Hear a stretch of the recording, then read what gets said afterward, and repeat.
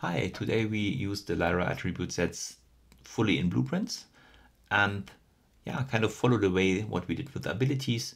We have a blueprint here that grants us something, in this case an attribute set, meaning the moment I overlap, I run into it, I would expect that I get a new attribute set to my character class.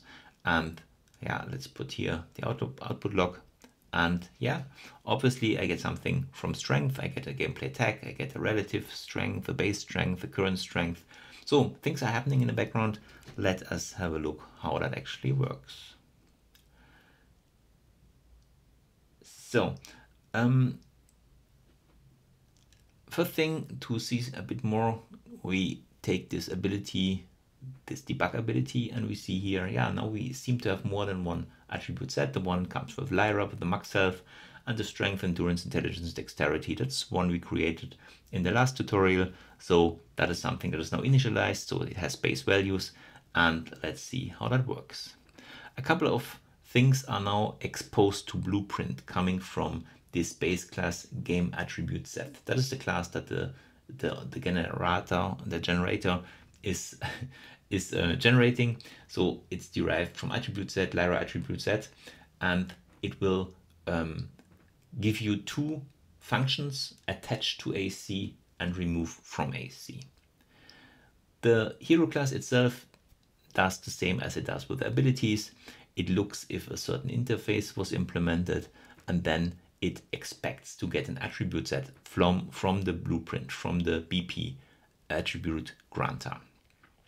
Looking at the granter, you actually have this grant area where you say, okay, grant to this actor, our hero, and then grant these attribute set. And looking here, we only see attribute sets derived from the game attribute sets from this base class, and including the old one from the last tutorial. So if we find a valid attribute set coming from the granter, we then construct out of that class an object and can attach that object, this attribute set, to our ASC, or we can also remove it. Both functions are now exposed and are a function of the base class. Here we have an initialization routine that sets the default values of it. We will look at that in the next video. We just concentrate now on the functions available in blueprints. Everything from the attribute set needs to have a cast, meaning you should store it as a variable and then really just refer to that variable in the future, to not do that every time you have to check a value. This one is get attributes for attribute set class, so I would expect that it shows me all the attributes that are hanging on that certain class and shows us also the value in the log. Logging I can do with this GameAttributeSet as a log filter, and you see here, for example, in the last line that we have this attribute set and it has 4 attributes like strength at 5, endurance at 5, and intelligence at 7, whatever that means, but it seems to be there, it's initialized, and we can use it. So that is one of the first routines that are quite handy. Now we want to have direct access to the value stored here, getting the value out of it. Same thing, we have to cast our attribute set. We should store that as a variable in the future to have access to it. And then we have these 3 basic functions, these pure functions: get base strength, get current strength, or get relative strength. That is a typo, that's the base one, and that is the last one is the relative one. The relative one is between 0 and 1, so you can use it for percentage, for a progress bar or whatever, and that is the base functionality. And then of course we have the gameplay tag, because every one of these attributes will create a gameplay tag that you can use, for example, to listen to that gameplay tag channel if something happens. The format is always AttributeSet dot your attribute set name and then the attribute name. That is automatically generated, you don't have to do it manually, and these are there to listen to from a UI, for example, or with another game logic. Same thing, we will do that in the next video that will be more practical. Today we just look at the theory. So switching to our attribute generator, look at the link below. That would need 3 parameters: the set name, a comment that you can identify it during development, and then the attributes that you need to define. In our case, let's say we have a kind of sword fighting attribute set that only comes with maybe a certain weapon. So we call it sword fight. It's our sword fight attribute set. And as attributes set, let's say we have something like swiftness, so how fast our animation will play, and something like sword technique, whatever that means. Maybe that might be a damage multiplicator. And very important down here, we have this first generated attribute set. This needs to be checked for the first one, only the first one. For every further attribute set, uncheck it. Because simply I put the base class and some logging definitions in here. And if you have a double or more, it will generate errors. So just once. Then we press the generate button. You get these two files, whatever they say. And we can start copying them into new C++ classes that we generate within our Unreal editor. So let's start Visual Studio actually from here, and yeah, close that down actually. Okay, not the most direct way, but whatever. Important, if you look at the left, we are in the Lyra starter game, we are in plugins, in game features, in your plugin name, and then in your runtime. And here I would expect from the last tutorial this attribute set character base stats, and now we want to create a new one.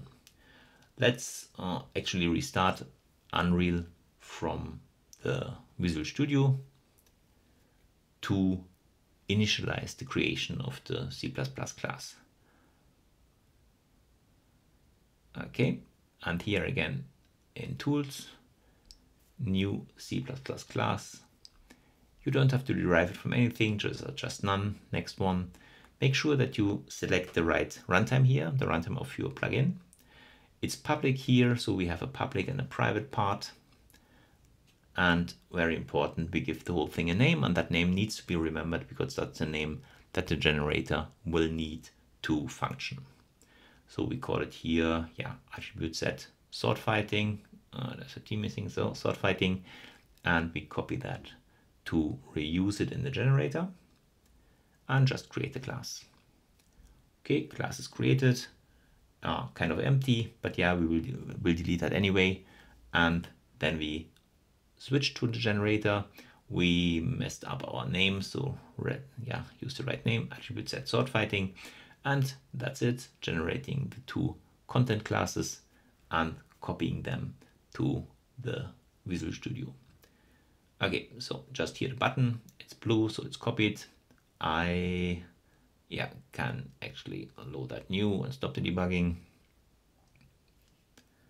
Yes. And yeah, now I have the two classes. I delete the content that was created from Unreal and Visual Studio. I make sure that that name is exactly the name as I see it here on the left.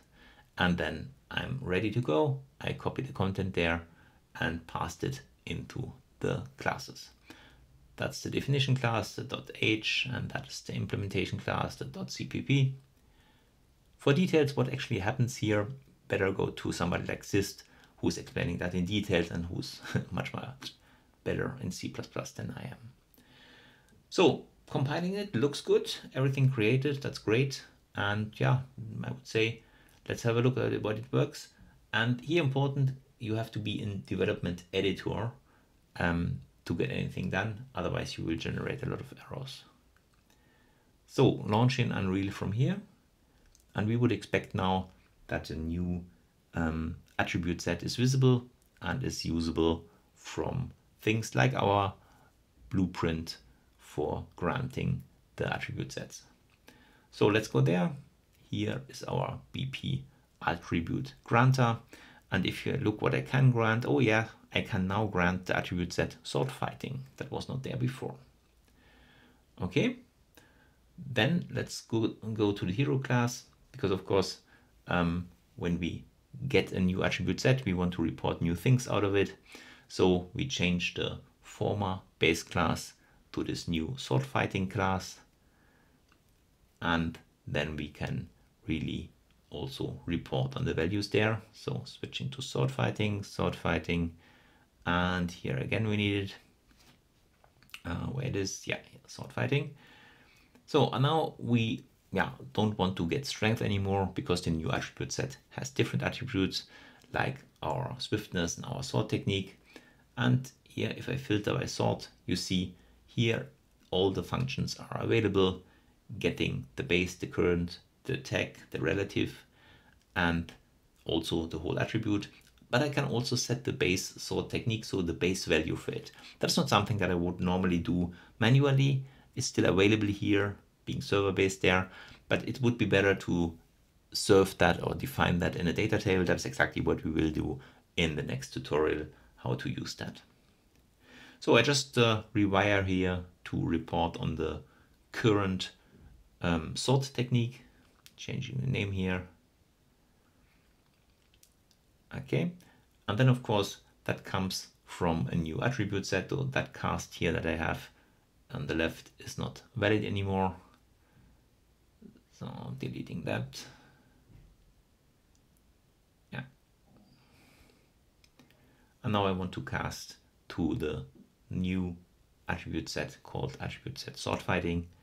And yeah, I can rewire that. And if the cast is successful, I will print out what happened here. Good, compile, looks good, saving and trying out. So same thing, I run into the attribute granter. I expect to get the attribute set, the sword fighting one, and I would expect that I then get a couple of attributes that are not initialized in this case, so it should be 0. But here, yeah, the current sword technique is currently at 0. I have a new attribute, that's great. And I can do something with it. That is exactly what we will do in the next video. So remember, you can filter everything here. All the functions will report on different log levels, from log to very verbose, if you want to know it all.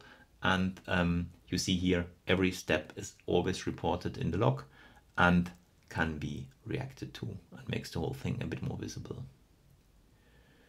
Good, that's it for today. Let's see how we do this in a more practical scenario next time. Thank you very much. See you.